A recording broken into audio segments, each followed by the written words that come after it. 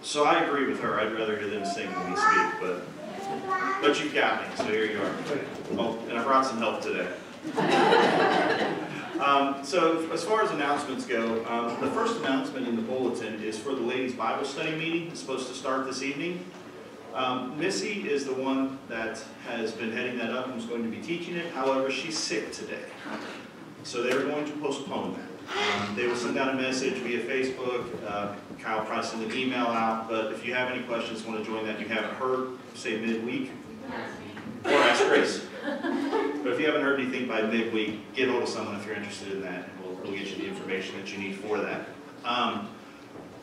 Probably more long prayer requests, but I want to give you guys some information about some of the people here in the congregation that are having some issues.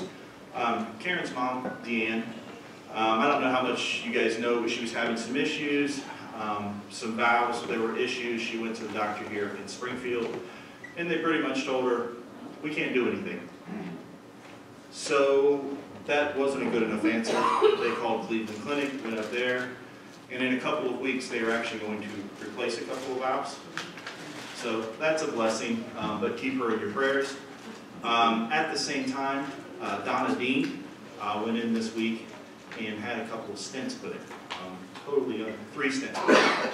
Totally unexpected, totally unaware there was even a problem. She got out yesterday afternoon, but then had to go back last night. And she's out again now, but she's still having some symptoms. So just keep those people in your prayers as we go through. Like I said, it's more of a prayer request, but I wasn't sure that everybody had the information, so I'm going to give it to you up front. As we move forward, we have a board meeting tomorrow night. That's here at the church, starts at 7 o'clock. Please come join us, whether you're part of the board or not. You're welcome to join us for the board meetings. Men's group will then follow on Tuesday night at 6:30. We're going to have pizza here in the basement of the church. So love to see any men that want to come out. Last time I think I brought my Bible. Kyle read a little bit of a devotional, but we never really got around to the Bible. We spent some time just getting to know each other and having some fellowship together. So come join us so we can dive into some stuff together. Wednesday night we still have the teenager, the young adult group going on. So stay with that. Super Bowl Sunday. That's coming up on the 2nd at 4 p.m. I think somebody told me the game starts at 5. Is that right? 6. 6. All right, 6. Kickoff is at 6:30. The party's at 6. Okay, I can't read. Party's at 6. Yeah, come at 4 o'clock. I'll be there in 2 hours. But then Night to Shine is also coming up. There are still applications out here on the table by the door. If anyone hasn't got a chance to do that, please do that as soon as possible. If you're planning on being there for the entire evening, they need to do a background check.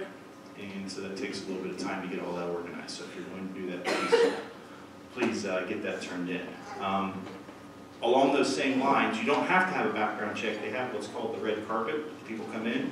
You can kind of come in and cheer for everybody coming in and then leave. They don't require a background check for that. So if that's an option, just kind of get your feet wet, not commit fully for the entire night. You might think about that as well. So if no one has anything else, I will go ahead and open a prayer. Father, thank you for this day. Thank you for the opportunity to be here at this church and worship with these people. Help us as we go through our days, that we might reflect your love into this world. Be with Kyle who brings us the message, that we might find it with open hearts and open ears and feel your love and your glory inside us. I pray all this in Jesus' name. Amen. John chapter 8, verse 12. When Jesus spoke again to the people, he said, I am the light of the world. Whoever follows me will never walk in darkness, but will have the light of life. If you would stand and sing with us, I am.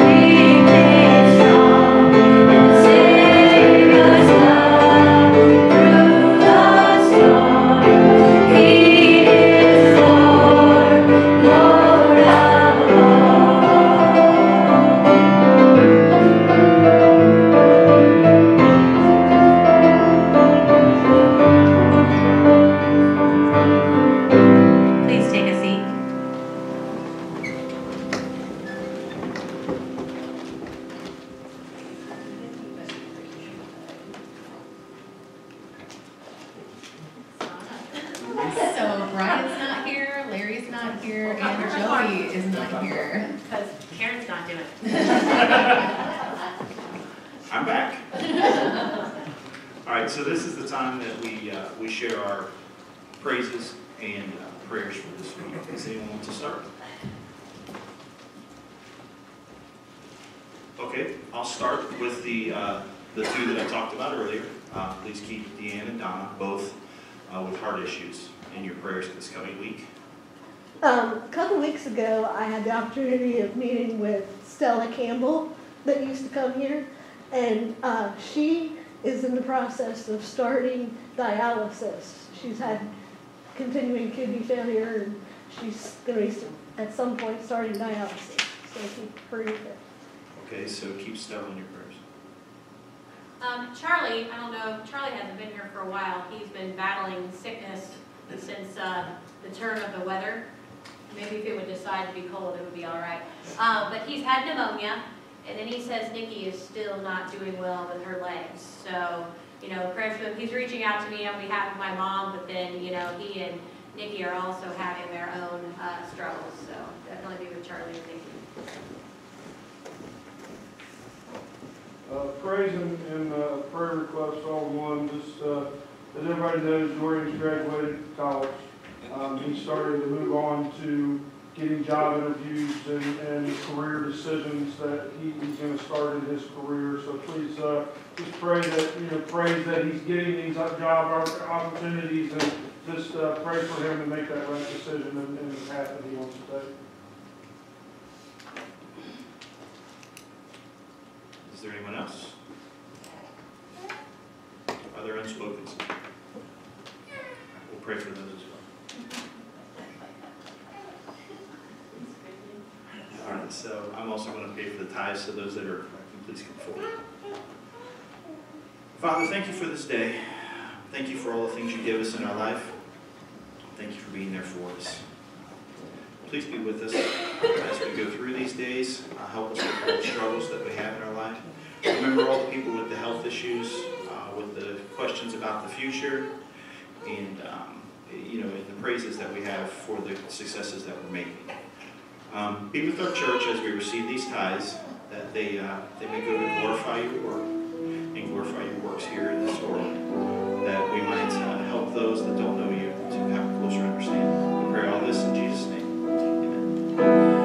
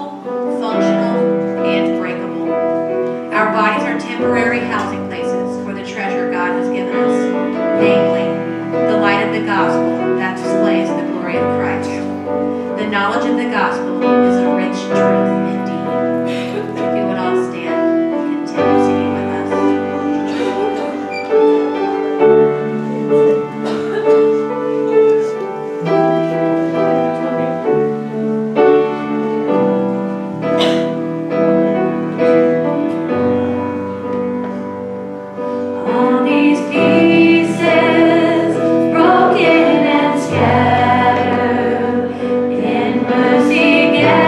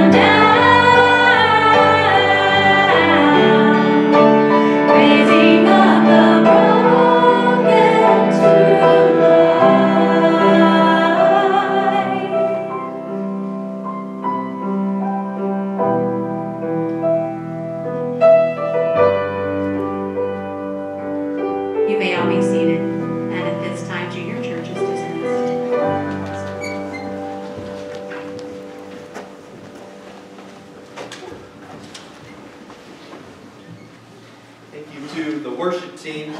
It's good to see David. Thank you, Karen, for singing, and thank you for Jen. As though she's sick and her family's sick, she still made it out here. So thank you to the worship team. I'll just go ahead and open up with a word of prayer. So if you bow with me.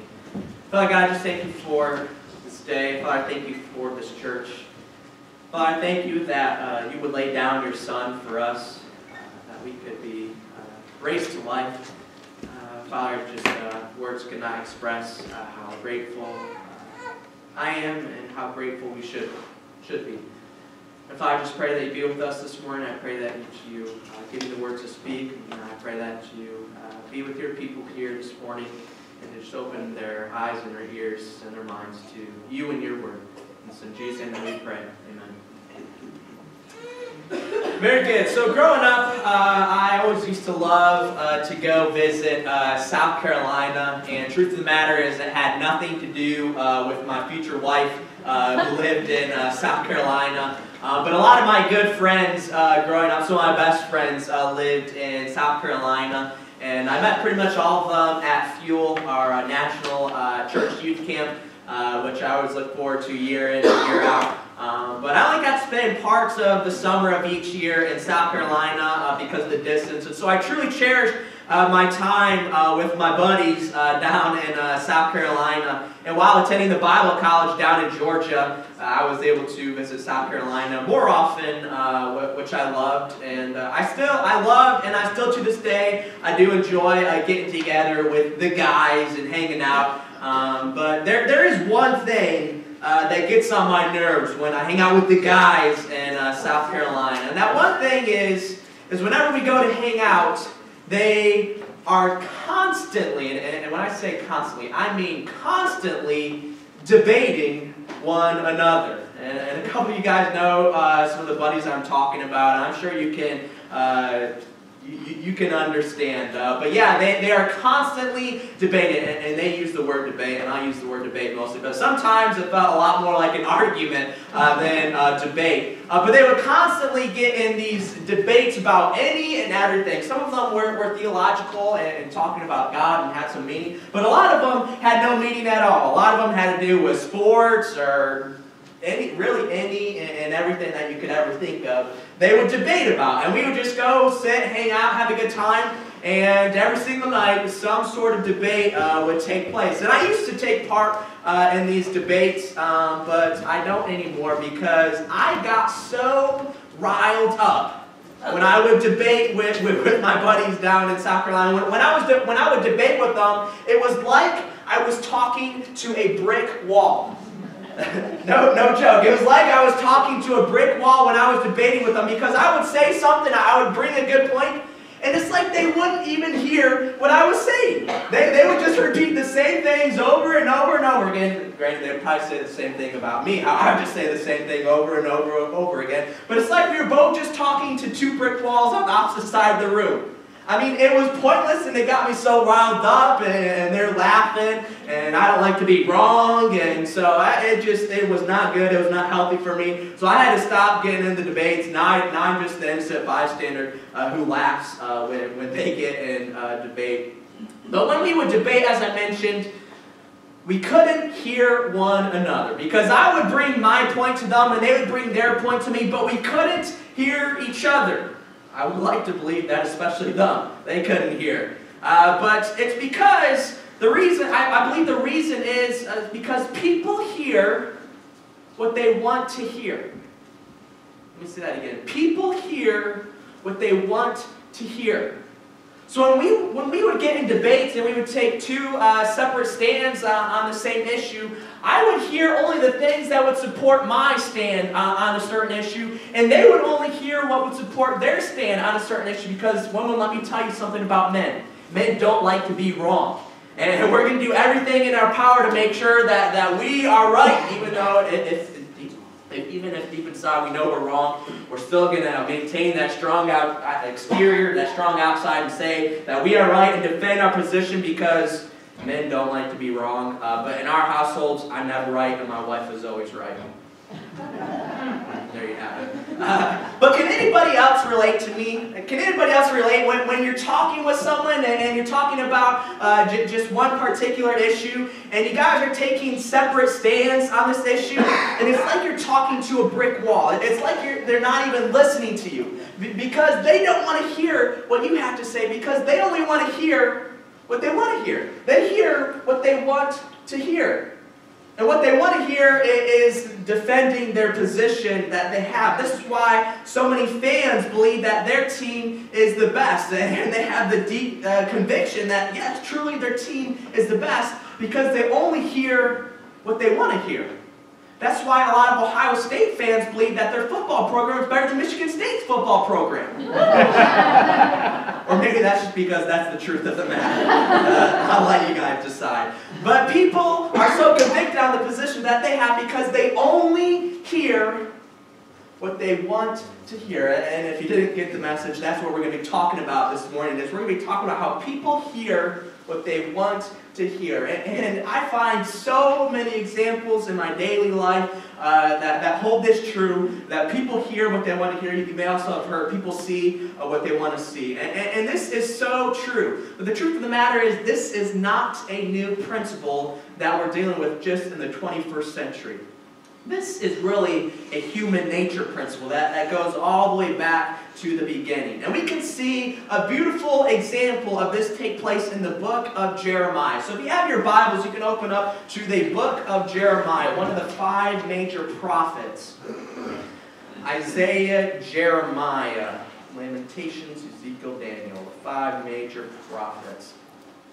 So in the book of Jeremiah, we'll be starting in chapter 14, and we'll see a beautiful example of people hearing what they want to hear. But before we dive into the text, I want to give you a bit of context as to what is taking place. Because whenever you dive into the scriptures, it's crucial that you have the overarching picture of what's taking place. You got to know what's taking place in and around and before and after this time. It helps you more fully understand what's going on. So Israel, many of us may know that Israel was one unified nation at one point in time. Israel, they were one unified nation under King Saul, under King David, and under King Solomon. And that was known as the United Kingdom of Israel, as they are one big nation. The 12 tribes of Israel came together to form one big nation of Israel. Now, Solomon had a son who took place, who reigned over the nation of Israel. His name was Rehoboam. And now Rehoboam, he kind of instigated people to split the kingdoms into 2. So under the rule of Rehoboam, the one unified nation of Israel split into 2 separate kingdoms, 2 separate nations. We had the northern kingdom, which was then known as Israel. It just took over the name Israel. And that was the 10 northern tribes. And then there was the southern kingdom of Judah. And that was just the 2 tribes to the south. So there were 2 separate nations for quite some time. And around 700 BC, that's about 700 years before Christ, and about 300 years after Saul and David and Solomon, Assyria, one of the surrounding nations, conquered Israel. And so Israel was no more. It was no longer a nation. But here Judah was. It survived as a nation for about another 100 years. So Judah, the 2 southern tribes, survived as a nation for about 100 years, a little more than 100 years without the nation of Israel really taking place, because Assyria conquered Israel. Well, during those 100 years, near the latter half, is when Jeremiah takes place. So here the prophet Jeremiah, who's known as the weeping prophet, he's prophesying to the people of Judah during the time when Israel has already been conquered, and truth of the matter is Judah was about to be conquered by Babylon.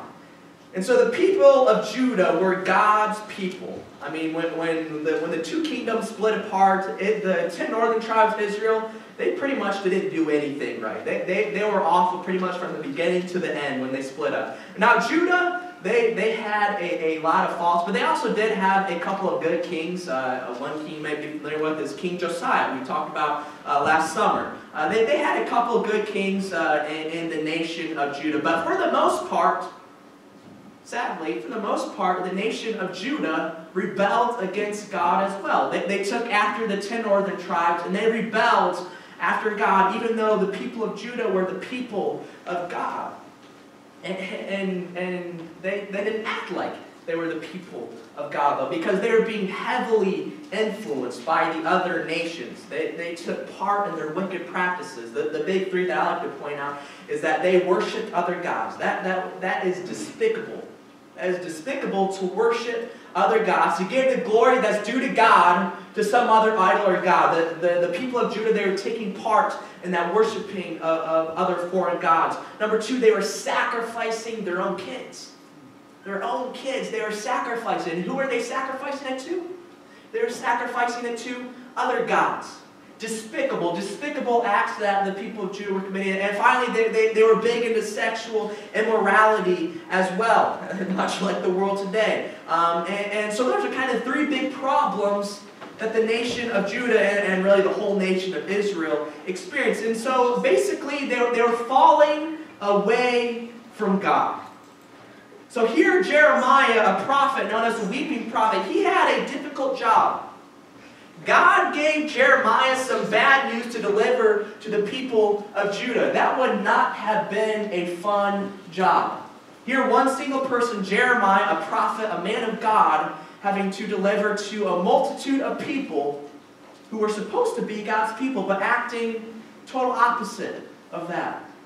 And God gave Jeremiah some bad news to deliver to the people of Judah. And that's really a huge part of the book of Jeremiah. But we're jumping forward to chapter 14. And we'll start in verse 11. In verse 11, God is talking to Jeremiah. And it says, "The Lord said to me," that's Jeremiah, "do not pray for the welfare of this people," that is the people of Judah.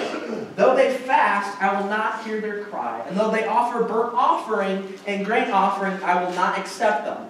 But I will consume them by the sword, by famine, and by pestilence." I won't even really dive into that. But verse 11, that's strong. God is telling Jeremiah to not even pray for the people of Judah. That's how far off they have fallen. That's how far the people of Judah have strayed from God, where God told Jeremiah, his prophet, to not even bother praying for them. For God won't listen to it. He says, "Though they fast, I will not hear their cry. I will not accept them. But I will consume them by the sword, by famine, and pestilence." So here God, he wants Jeremiah to tell the people that God is going to consume them by the sword and by famine and by pestilence. Now again, that is not a fun message. I can sympathize with Jeremiah here and understand why he would be known as the weeping prophet. But God wanted Jeremiah to deliver this bad news to the people of Judah. But Jeremiah replies in verse 13, and he says, "Then I said, Lord God, behold, the prophets say to them, you shall not see the sword, nor shall you have famine, but I will give you assured peace in this place." So here Jeremiah is talking to God, and God tells him this bad news to deliver to the people. But Jeremiah's like, "God, all these other prophets are telling them that they won't experience famine, that they won't be struck by the sword, that they're going to experience peace, that they can rest assured they'll experience peace." But in verse 14, the Lord said to me, "The prophets are prophesying lies in my name. I did not send them, nor did I command them or speak to them. They are prophesying to you a lying vision, worthless divination in the deceit of their own minds. Therefore, thus says the Lord, concerning the prophets who prophesy in my name, although I did not send them, and who say sword and famine shall not come upon this land, by sword and famine, those prophets shall be consumed. And the people to whom they prophesy shall be cast out in the streets of Jerusalem, victims of famine and sword, with none to bury them, their wives, their sons, and their daughters, for I will pour out their evil upon them." So here Jeremiah replies to the Lord, saying all these other people are saying that they're going to experience peace. God tells Jeremiah, these prophets are lying. They did not come from me. I did not send them. I did not give them a word to speak. They are false prophets. And these false prophets, these false people speaking on behalf of God, are telling the people of Judah that, listen guys, everything is going to be all right. You just keep doing the things that you're doing, and don't worry, God is going to send you peace. That's what these other people were saying, that everything's going to be all right. Rest assured, God will deliver you peace. And now, of course, the Israelites did not listen to, or the people of Judah, also known as the Israelites as well, the people of Judah, they did not listen to the message of Judah, or of Jeremiah. They did not listen to him. Rather, they listened to all these false prophets telling them that, hey, everything is going to be all right. Hey, God's going to give you peace. So basically, just go on, go worship these other gods, go sacrifice your kids to these other gods, go partake in the sexual immorality. That's the basis of the message that these false prophets were telling to the people of Judah. And the people, and again, this was a lie. This was not from God, for God said that He was going to destroy them because they were acting very, very wickedly. After all that God had done for them, they insisted on rebelling against God. And the people wanted to hear not what Jeremiah had to say, but the people wanted to hear what the false prophets had to say. And they followed what the false prophets had to say. And I know that for a fact because jumping back to chapter 5 of Jeremiah, chapter 5, verses 30 and 31 reads, "An appalling and horrible thing has happened in the land. The prophets prophesy falsely, and the priests rule at the direction. My people love to have it so. But what will you do when the end comes?" So here it says that a horrible thing is taking place in Judah. A horrible thing. And that horrible thing is that there's false prophets speaking lies to the people. And it doesn't say that the people detest these lies. It says no. It says, my people love to have it so. These people love to hear these lies that these false prophets are speaking to them. Why? It's because that's what they want to hear. They don't want to hear that God is going to strike them down by sword and famine and pestilence. Rather, they want to hear that God is going to send them peace. And these prophets, these false prophets didn't want to deliver this bad news to the people of Judah. No. I mean, it's no fun coming up here sometimes to preach some bad news, to preach a message of repentance. It's needed, but sometimes it's no fun. It's no fun sometimes, but sometimes that is what is needed. And these people loved to hear these false prophets. They loved to hear that everything was going to be okay. And they heard it, they listened to it, they followed it. Why? Because people hear what they want to hear. They were oblivious to the words of Jeremiah because they didn't want to hear what Jeremiah had to say. Rather, they focused on the words of these false prophets. Why? Because they wanted to hear those words. Because again, let me say this a lot, but again, people hear what they want to hear. And man, Jeremiah had it rough. He had the task to deliver bad news to a group of no good people.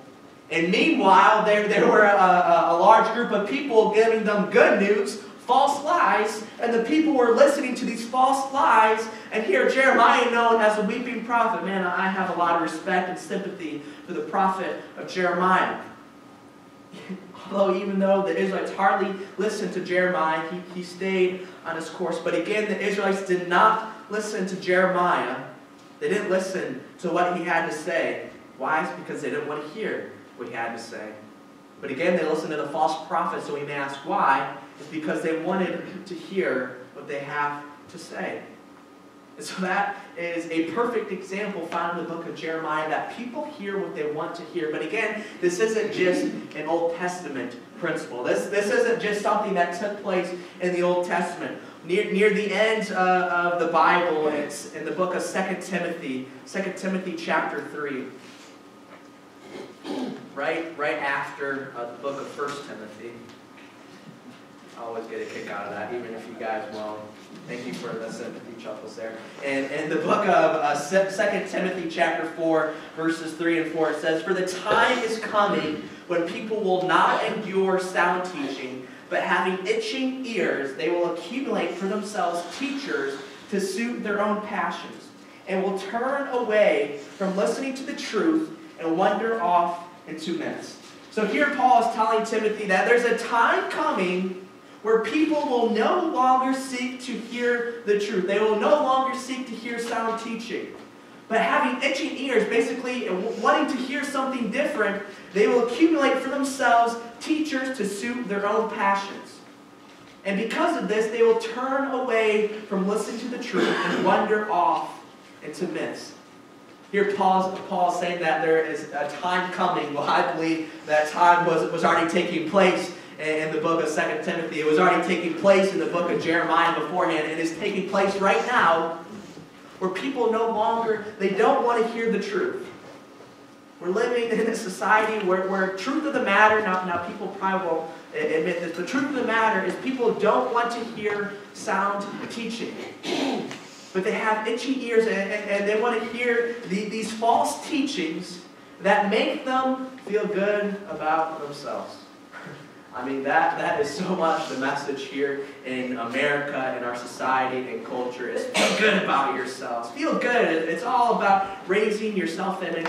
And yes, that's important to have a healthy self-image. But Americans are willing to tell themselves anything just to make them feel good about themselves. Why? Because people hear what they want to hear. People hear what they want to hear, and here Paul is warning us of this exact thing. That there's going to be a time where people are no longer seeking the truth, but there's going to be a time where people have itching ears, and they're going to wander off into these myths. That's the danger of hearing only what you want to hear, and hearing stuff that makes you feel good. Paul says that danger is wandering off. That's the danger that we experience today. Is if we only hear what we want to hear, and if what we want to hear is what makes us feel good, then Paul says we have a danger of wandering off. And that's a danger today. That's a danger that we all experience today in our culture and a society. That's the same danger that they faced back in 2 Timothy. That's the same danger that they faced in the time of Jesus. That's the same danger they faced in the time of Jeremiah. To the matter, that's the same danger that Adam and Eve faced, as Eve didn't want to hear that they couldn't eat of the fruit of the tree of the knowledge of good and evil. Rather, Eve wanted to hear that she could eat. So what did they do? They ate of the forbidden fruit. I mean, the danger is very evident, and people want to hear what makes them feel good. People want to hear that lusting after other people is okay. People want to hear that being greedy with your money is only fair because, hey, you earned it. People want to hear that there's no harm in watching pornography, for you aren't hurting anybody else doing it. People want to hear that, oh, you should get them back. They did you wrong, so you better get them back. People want to hear that. People want to hear that, hey, you should partake in homosexual relationships. That's all right. God made you the way you are. People want to hear that sex outside of marriage is all right because everyone is doing it. People want to hear that it's all right if you make a little lie. I mean, white lies aren't a big deal. I mean, that's the stuff that we want to hear. Basically, as humans, as people, as human nature, we want to hear what makes us feel good.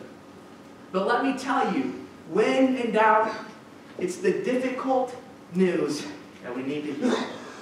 When in doubt, it's the difficult news that we need to hear. The news that forbids us to lust, forbids us to be greedy, forbids us to watch pornography or seek revenge or partake in homosexual relationships or having sex outside of marriage or telling a lie. Those are just a few examples of the difficult news that keeps us on track. People want to hear what they're doing is all right. Because let me tell you, change is difficult. I think we all know that change is difficult. People don't want to change their habits, especially when they get enjoyment out of their poor habits. They want to try to justify what they are doing, so they're only going to hear stuff that they want to hear. And it's so easy to fall into the trap of just hearing what makes you feel good. Looking for ways to defend your poor habits and thoughts. Or on another note, when talking about doctrine sometimes with some people, it's like you're talking to a brick wall, because you may deliver a brilliant point, but they aren't listening. Why? It's because they don't want to hear what you have to say. Why? Because they don't want to change their stand. Because change is difficult. It's difficult to change a belief that you've held for so long, but again, it bleeds so much deeper than just our beliefs, just our doctrines. It bleeds into our habits and our practices and our thoughts. And it's so dangerous to only hear what makes you feel good. The closing passage, going back into Jeremiah chapter 5, you don't have to go back, we just read it, but I want to read again Jeremiah chapter 5, verses 30 and 31. And in it reads, an appalling and horrible thing has happened in the land. The prophets prophesy falsely, and the priests rule at thy direction. My people love to have it so. But what will you do when the end comes? What will you do when the end comes? Here they're asking, what are you going to do when the end comes? When Jesus comes to judge and rule this world, what are you going to do if you love to hear these lies that society and our culture are telling you? That all this stuff, that being greedy, the sexual immorality, the little white lies, they're all okay. What are you going to do when the end comes if you love to hear those lies? What are you going to do? When someone tells you that lusting is all right and you listen to them, what are you going to do when the end comes? When someone tells you that watching pornography is all right and you listen to them, what are you going to do when the end comes?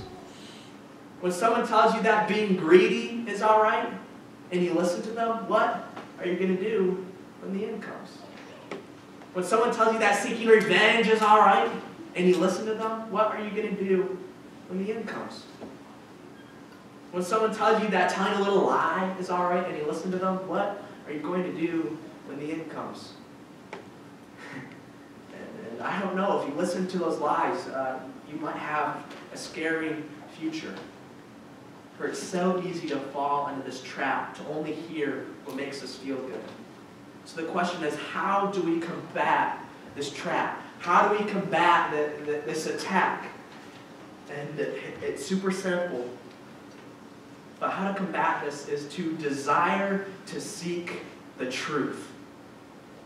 Don't desire to hear what makes you feel good, but desire to seek the truth. Make a deliberate effort to seek the truth rather than just seeking to hear what makes you feel good. And let me tell you, it's human nature to hear what makes you feel good. You have to make a deliberate effort. It has to be on your mind to deliberately seek the truth. Because if it's not on your mind, you're just going to take the easy route. You're going to hear what you want to hear. You're going to hear the points that defend your position.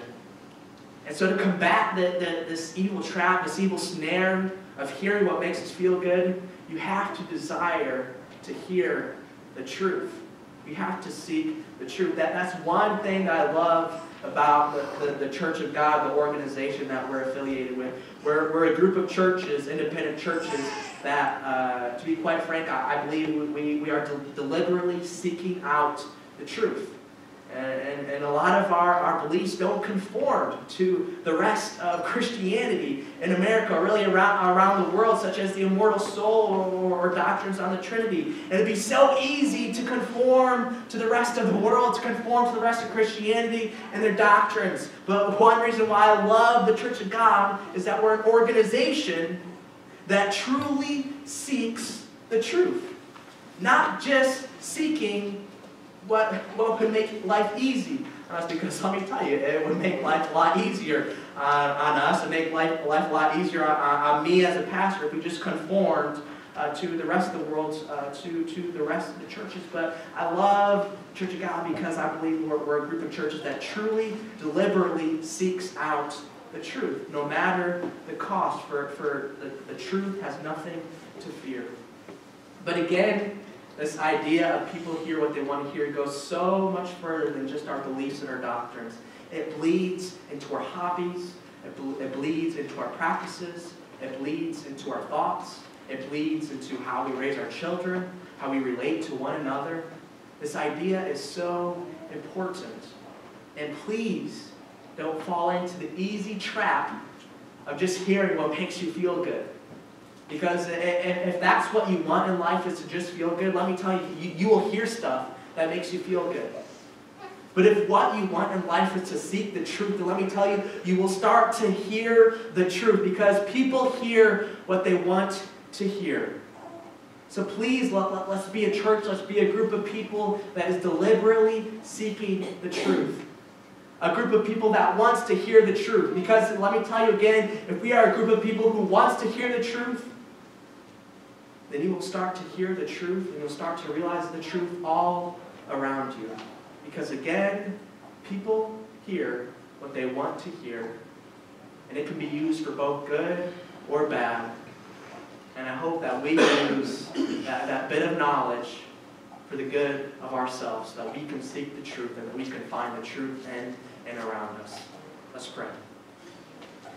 Father God, I just thank you for this day. Father, I thank you for the word that you have delivered to each and every one of us. And Father, I just pray that our intent, our purpose can be to seek your truth, to seek the truth not of this world, but the truth of you, the truth of the Almighty Creator of the heavens and the earth. Father, I just pray that we as a church, as your people, as your family, I pray that you guide and guard and protect us, that we not fall into the trap to just hear what we want to hear. But Father, I pray that we can hear and realize and see the truth. And that truth can transform our lives. That truth can lead us to repentance and lead us to life everlasting in your coming kingdom. That's the hope that each and every one of us have. And it's in Jesus' name that we pray. Amen. Belief in Christ, is that true? So if we would all stand and sing with us, in Christ alone.